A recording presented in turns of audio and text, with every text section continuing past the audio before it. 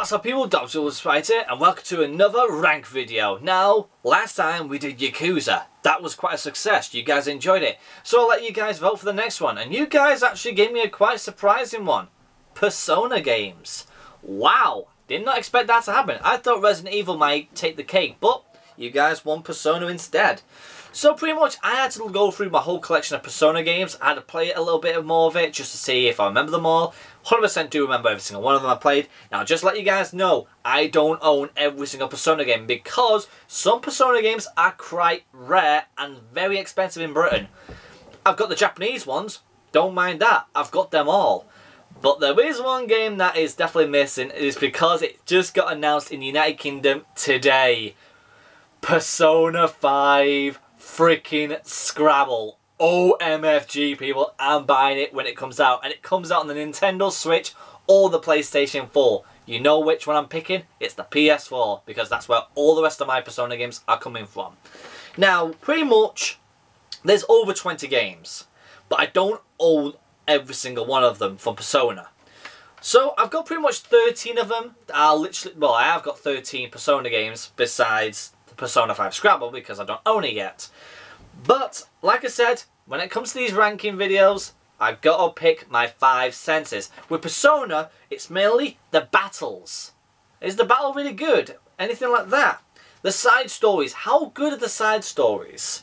The look, how does it feel? How does it look does it look like a Persona game? Does it look like an Atlas game? Does it look like a Megami Tensei game?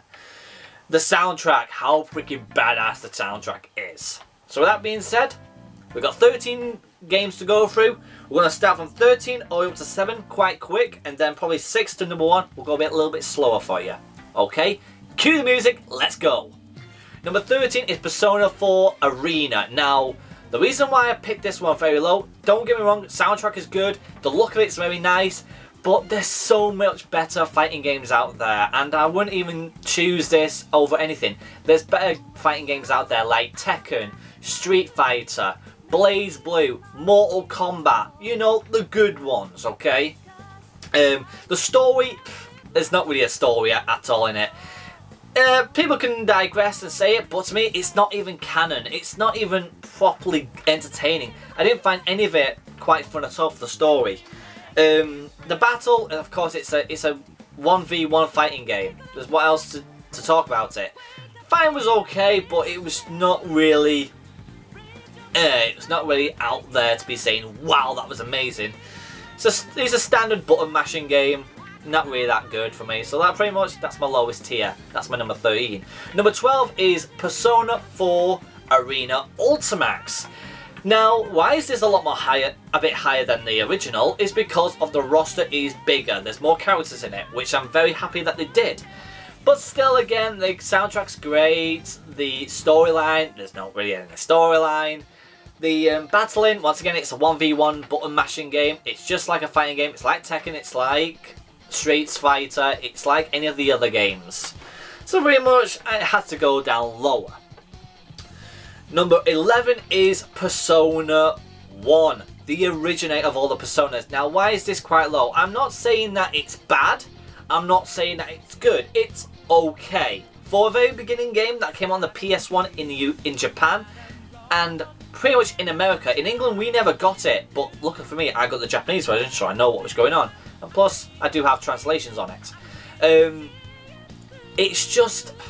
the story is standard, okay? I don't want to spoil it for you guys because I like you guys to play these games to see what you think about them. You may get a new following of it all.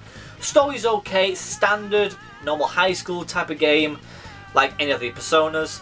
But the battle is pretty much just like Megami Tensei when it all started. It's awesome, it's a lot of fun. Soundtrack's bitchin' pretty much.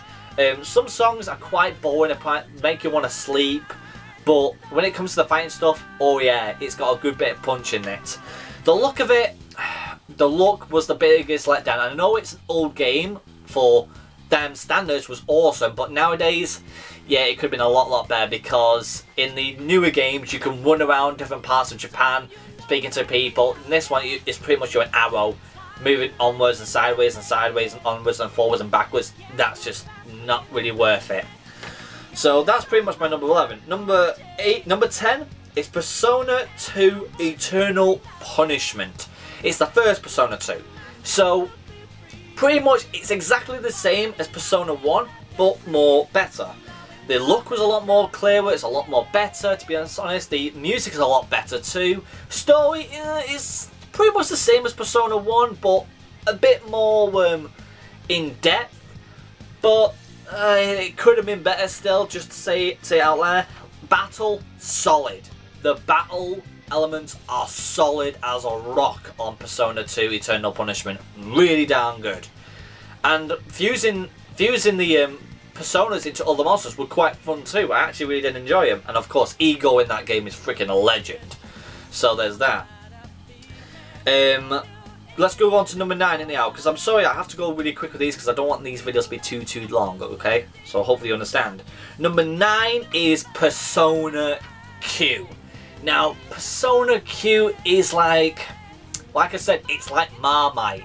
You love it or you hate it. To me, it was good. It weren't fantastic, it weren't amazing, it was good. That's all I have to really say about it.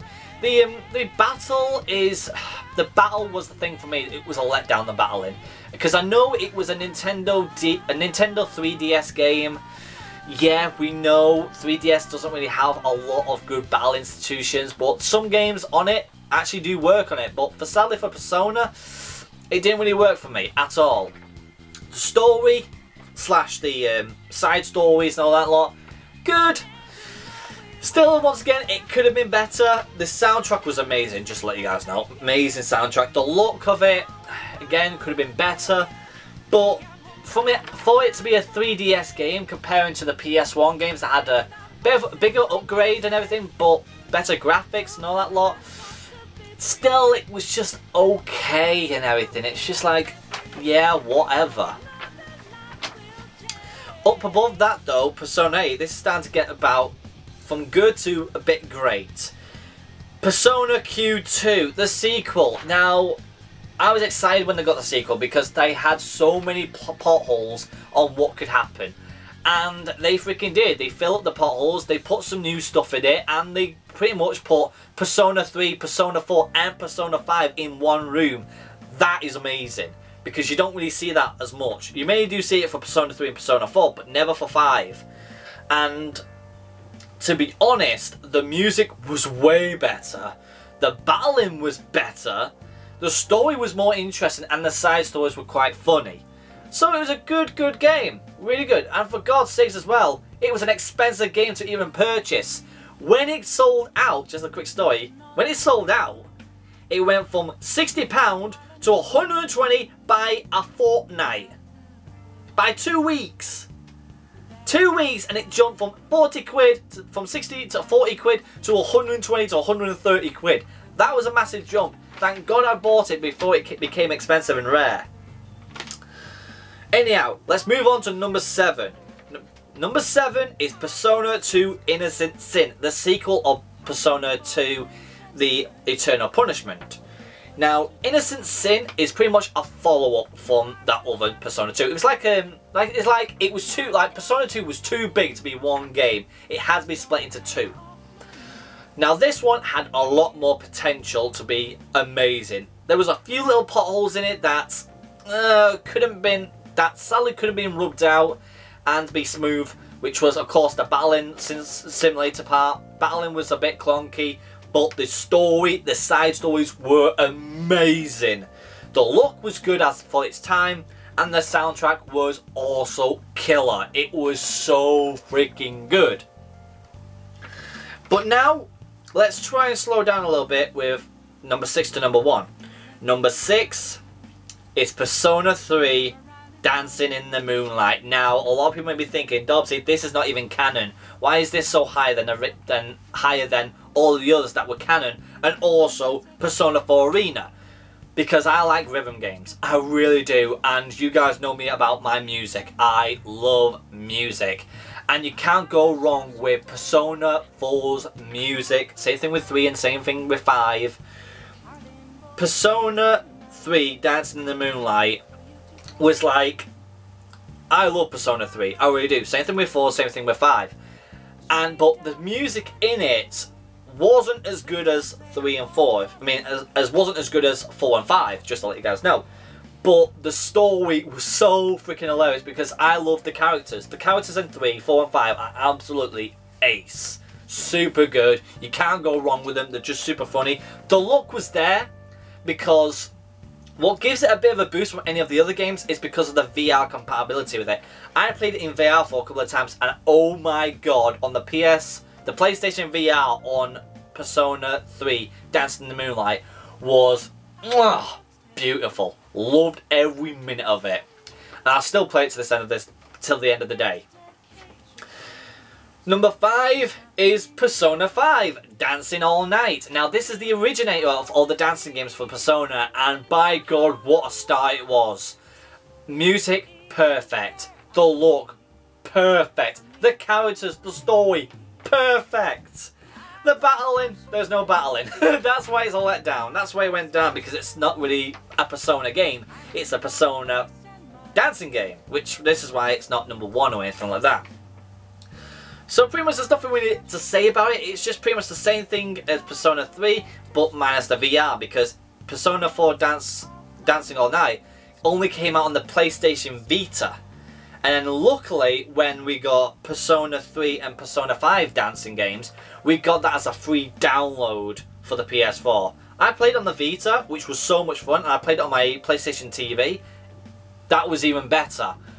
And boy oh boy, I god hope they do another one, but have all 3 of them. Or maybe Persona 2 and 1 all together in one big massive dancing game. That'd be amazing. But anyhow, move on to number 4. Persona 5, Dancing in the Starlight. Yeah, another dancing game. Now, this is the best one. Reason why, the music. Music hands down. You got River in the Desert, you got the Behind the Mask, you got all the great songs. And also, they have the freaking live concert songs in the game as well. And putting it on VR makes you feel like you're actually there. The characters as well, in the game, they're super funny. You have Morgana, you have Ann, you have Ryuji, you have Fox, you have Skull, you have them all, okay? You have Queen. It's one hell of a party when it comes to the music, and the dancing part is freaking awesome. And it's quite difficult if you put it on hard mode, and it's really difficult. I've completed it on hard mode. It took me a couple of weeks, but I actually aced it. Once again though as well, battle-wise, there's no battling at all. But the side story, you know, mainly what I'm saying about the side story for it, excuse me, is that you have to do particular songs as many times as you can to get points. That's when you can unlock the side quests and the side stories. That's what I liked about it, Dan. That because you had to literally, you had to concentrate on every single song, ace them every single second, just so you can unlock it. I like that. Once again, the look, it looked awesome. It like a disco. It was freaking ace. And like I said, soundtrack was amazing. Now, it's time to move on to the big 3. Now, you guys know why these 3 are the top, because they are the best. Now, these are the best. These are the awesome. These 3 that I'm picking out from 3 to 2 to 1, it was super difficult. I had to play them a couple of hours each to see which one I'd say the best. And this is my final opinion. Number 3, Persona 4, all versions. Now, that's what I'm saying. They're all counting as one whole version, because I can't go ahead and say different ones from different versions, because they're pretty much the same game, just has a little bit of extra in it. Now, why did I pick Persona 4 instead of Persona 5 or Persona 3, which one you want to pick? The Persona 4, the story was great. Loved the story. It was very intriguing. It was like a standard high school anime film, and like I said, I definitely encourage you guys to watch the anime too. It was really funny. The characters, freaking hilarious. The story was amazing. The only thing that let me down a little bit was the side stories. I couldn't get into all of the, you know, your confidence and everything, your spirit links, whatever you want to call them, your social links and everything. Not all of them were good. Some of them were fantastic. Some of them were really funny, but not all of them were fantastic. Just to let you truthfully. So yeah, there was that. The ending was fantastic. The secret bosses was awesome too. Literally, if you guys don't own it, definitely go and try and own it yourself. I'm sure you can get it on Steam, Persona 4 Golden. Definitely give it a go. Absolutely amazing. But if you don't have it on PC, I think you can still pick it up on the PlayStation Vita if you're lucky, but I'm not sure. But definitely give it a go. Number 2, Persona 5 all versions, including Persona 5 Royale. Now, why is this number 2? It was only for one reason only. It was because of one little thing. One little thing. The ending. The ending was such a freaking... I was like, oh, they could have done something else. It's like, I know that the Royale ending was spot on. Really was. I loved the ending. If you guys haven't seen the live stream, definitely check it out, this live stream ending and everything. Or check out the whole entire Let's Play. Loved every minute of it. But the ending, to me, I felt like they were missing a little bit. Because I don't want to spoil the ending for you, but I just wanted a little bit extra for it. It's like, you had the credits, then you had the actual final bit of the ending, and then it said end. And I just wanted, literally, when that end finished, it'll turn into a TV screen and have something written on it saying, this is not the end or anything like that. Like, a little bit of a teaser. Oh, it was such a massive tease. But that was the main reason, because the soundtrack was amazing, the look was fantastic, the battle was flawless, and of course the side stories, all the social links were freaking amazing. It was just the ending needed a bit more zing into it, and then it would have been number 1. But now, the last thing left. What is number 1? Number 1 has been my main favourite since the very beginning. Persona 3. Now, why have I picked Persona 3 as my personal favourite Persona game of all time? Story was amazing. Tartarus, the battle area, was amazing. The characters, amazing. The side characters, amazing. The freaking battle music and the music outside of Tartarus was so calm, so jumpy, bit of party, and then when it comes to fighting, it's like, oh yeah, we're going to start jamming whilst we're fighting. That is what I loved about Persona, because it was like unexpected. With Persona 5 on the other hand, it was like dun, dun, dun, dun, dun, dun, dun, dun. That's like, oh yeah, this is full throttle. With the number 3, it was like epic but funny at the same time, if you know what I mean. And I like that type of stuff. But what was the main reason why for number 1 though? Because like, what was the ending? Now the ending, I don't want to spoil it for you, but it was also another game that made me cry. And the ending was beautiful. Loved the ending. The ending was literally a fantastic way to end the game. It was just beautiful. And also the end game stuff that you can do after it, because in Persona 3 FES fucking even sexy edition, which I call it that, you get to play as another character called Aegis, who is a robot, and she continues the story after Persona 3, which is freaking amazing. And the things that come up after that is even better and more heartbreaking. But there's so much stuff you can do with it, and it was the only Persona game when it came to battles you can use 2 personas to use one big power move. That's not been done for quite some time, which I really do appreciate. So pretty much that's all I have to really say for it. Persona 3 is my favourite game on the Persona series, whether it was Persona 3, the Persona 3 Portable, or Persona 3 fucking even sexy edition. But my least favourite, of course, is Persona 4 Arena. But it may change when Persona 5 Scrabble comes out. It may be number 1, it may be my least favourite. We don't know what's going to happen, but I'm looking forward to it. But that's all I got time for today, people. You know my favourite Persona game, you know my least favourite Persona game. But I'd like to ask you guys, if you played a Persona game, how many of you played? What was your favourite? But what was your least? And also, when this video gets uploaded, I'll put up another poll so you guys can vote for the next video. With that being said, make sure you like the button, subscribe, comment down below, and hit the bell icon to get yourself notified when we're uploading and live streaming. With that being said, the people on Sleep will see you guys for subscribing, And I'll see you guys next time. Cheerio!